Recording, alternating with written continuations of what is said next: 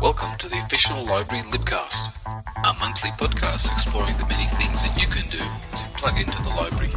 And now, here's the host for this month's show.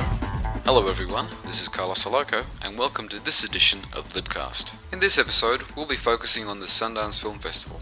If you're a connoisseur of films like me, then January must be the best month of the year. That's because some of the best films from here and around the world are shown at the festival. Now, for everyone out there who's never heard of the Sundance Film Festival, let's just say that it's the largest independent cinema film festival in the United States. Not only does it include dramatic films, but it also includes documentaries, short features, and animations, so there's something for everyone to see. Now, the library has a varied selection of past winners. Let's look at some. If you're into documentaries, we have the 2005 Grand Jury Prize winner, Why We Fight, a documentary that examines the United States war-making policies. We also have the 2004 Audience Award winner, Born into Brothels. This documentary examines the life of children who grow up in Calcutta's red light district.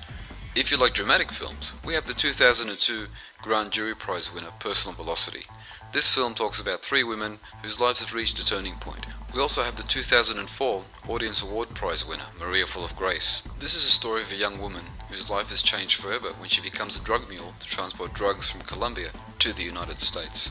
For other notable Sundance films in our collection, look for the display located near the third floor exit gates. The display will be running from the 17th through to the 27th of January. If you want to see the many other Sundance Film Festival titles we have in our collection, simply go to our website and type in Sundance Film Festival when doing a catalogue search, or stop by the reference desk and ask for assistance. Staying with the Sundance theme, we recently sat down with Eva Rinaldi, Associate Director of Operations for Labs and Community Programs at the Sundance Institute, and asked her a few questions. Eva, why would a student want to come up to the festival? The festival is the premier film festival in the United States, independent-wise. This is a once-in-a-lifetime opportunity for some people, once in a year definitely, to experience films that you may never get to see on the big screen again, as well as potentially find a film that ends up being a blockbuster film. Like March of the Penguins came to the festival as The Emperor's Journey in French, and I got to see it in the French version, so I was excited, and I actually never saw the March of the Penguins version. But those kinds of things are very interesting, as well as films like Blair Witch Project, which was a very underground kind of film that came to the festival, and look where it went. So it's that diversity that makes it really interesting and exciting for students to just experience film. What is the Utah Student Pass? The Utah Student Pass was a pilot program that we offered this year to provide students with a fairly, what we considered, inexpensive way to get to the festival and experience the films. The idea behind it was to allow them unlimited access to waitlist tickets. So what they'll do is use their pass, they go 2 hours ahead of time before a film and get a number.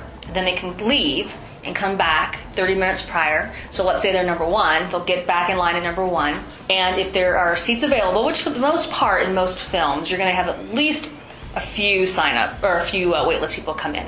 And then they just get in the door and it's all part of their pass. And so after the first 10 films they see through the waitlist line, in essence, every other film becomes free. Are the movies only shown in Park City? There are 3 other cities that you can attend. There's Sundance Resort, which is our sister organization that has screenings every day. Ogden has screenings in the evening and on the weekends, full day.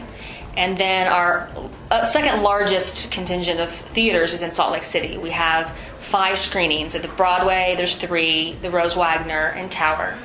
It is a great way. I encourage local people to go to Salt Lake because you're going to avoid the hustle and bustle of Park City. You'll be able to find parking, and definitely you should be able to get in a lot of waitlist screenings there, as well as potentially going to the main box office in Salt Lake and seeing what tickets are available day of show. You can arrive at the main box office at 8 a.m. to see if any tickets have been opened, which does happen, and they can purchase tickets through the main box office that way. Also this year, we are working with the Beehive Tea Room, which is our Salt Lake City Festival Cafe. It's going to be our second year there. So we're going to have free music from 7 p.m. to 10 p.m. every single night, starting the first Friday to the last Saturday. So people can come and hang out in between the screenings. It's right in between Rose Wagner and Broadway. If I was new to the festival, how would I go about finding a movie that I'd enjoy seeing? If you're unsure of what films are are for you would be to look on our film guide, which is online, as well as we have printed brochures in our main box offices, and look through the descriptions. If you've never been, check out a documentary, which would be my first suggestion, because it's something that's happening in real life or has happened, and it's maybe a great launch into the festival experience. If I can't make it to the festival, is there any other way that I can participate? Another way to experience the festival is our shorts online. We'll be launching a shorts film each day on our website during the festival. Then after that, they're all going to be available on iTunes for purchase.